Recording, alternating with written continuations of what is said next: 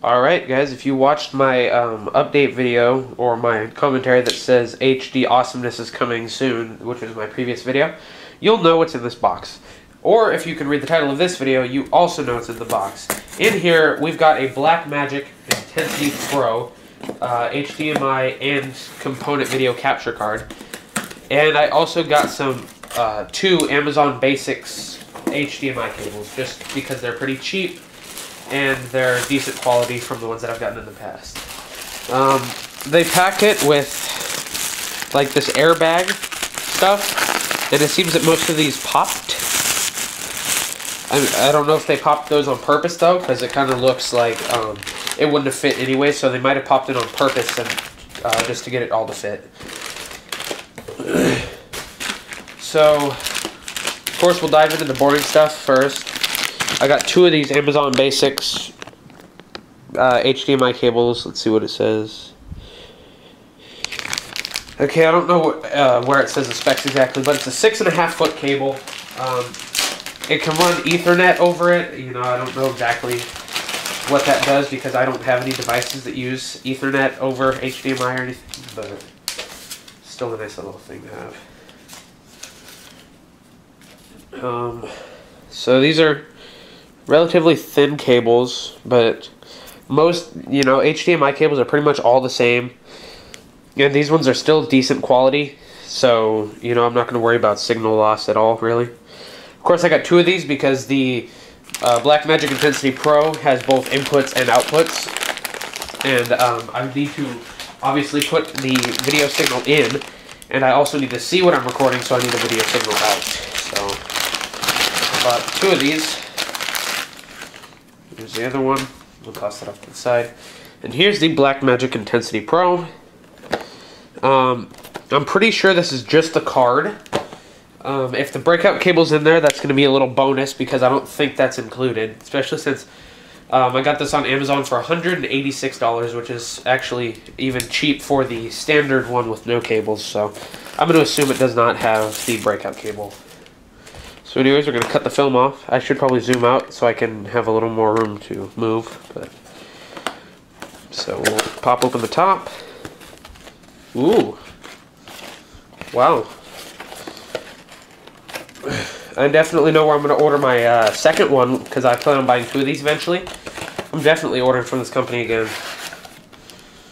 Because for $186, it includes the breakout cable, which it's normally $200 just for the card, and then you either pay $250 to get the one that has the breakout cable, or you can pay an extra $50 to just buy the breakout cable separately.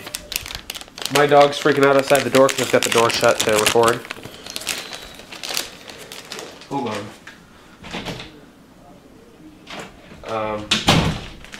Yeah. Anyways,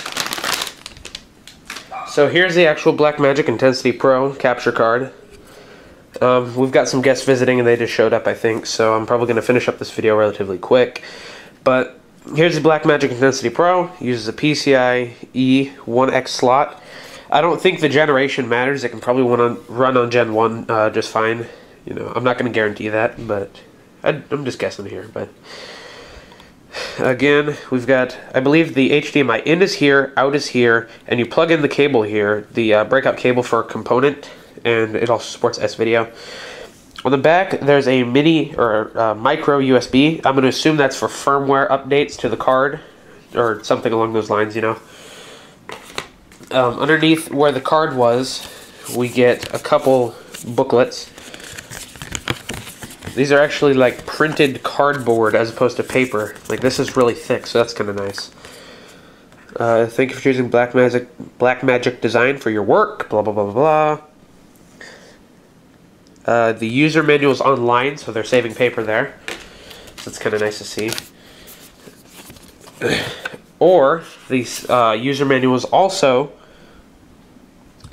on a CD, as well as the software that comes with it. I'm going to assume you can download it online, but I'll have to check into that, because I'm going to assume you can download a new version off the internet of their like editing software, but we'll see. And this is actually kind of a neat thing. I didn't think this would be included for the price. And so we also get the component breakout cables. So it's got this plug here, which just plugs in here, as you can see. You screw it in to, you know, keep it from pulling itself out or whatever. But and then on this end, we've got all of your component cables, and I'm not going to try to sort them right now, but you know, just for instance, here's the audio. Ooh, is that how they do it? That's kind of interesting.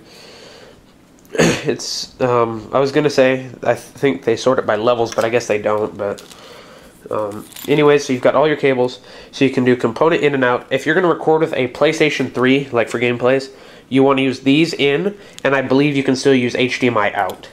As for Xboxes, you can just go HDMI straight through, because it does not have HDCP, so you'll be fine with that. If you're going to use this to record a PC, which is actually, at first I thought it was stupid, but then when you think about it, it's actually kind of useful. Because if you're going to use fraps to record, that kind of bogs down your system. Whereas if you just put this in a secondary computer, like a cheap HP that you've got laying around, or a cheap Dell, or even just another custom system that you have that you're just not using to play games at the very same moment, you could use this and run your monitor through here, and actually record your PC gameplay without having any sort of like lag in your game. So this is a very handy card.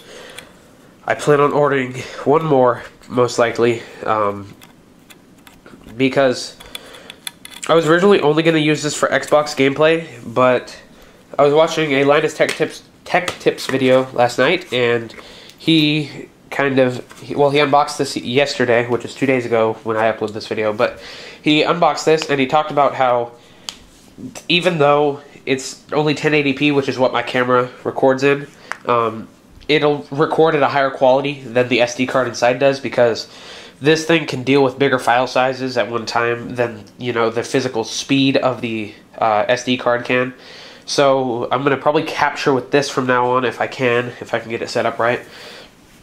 And then I'm hopefully going to get a second camera for like 2 angles. Like I can have this one sitting back here more, and then I can have a handheld one that's more for close-up shots. And I'll be able to record those in, you know, full HD with nice files, the big file sizes, you know, uncompressed data. So yeah, I'm probably going to get a second one of these. I don't know how soon, but I think that's about it for this video. So if you're looking into the BlackMagic Intensity Pro, I'll leave a link in the description to the Amazon page, and it's $180, and for $180 you get this with the breakout cable, which is like a $250 MSRP. So yeah, that's pretty crazy. Again, it's kind of a surprise that came in there. Ooh, one quick thing I forgot to mention. You can do S-Video if you want. Anyways, that's an S-Video connector. And it uses 2 of the component-in cables. So, you know, if you want to do standard def, that's how you do it. But anyways, if you're interested in the BlackMagic Intensity Pro, I'll leave a link to this in the description. Again, this is a crazy deal if you're interested in one of these capture cards. Anyways, I'd like to say thank you for watching the video. If you enjoyed the video, please feel free to click the like button, leave me a comment. And if you want to see more of my videos, please click subscribe. Thank you all for watching, and I'll see you later.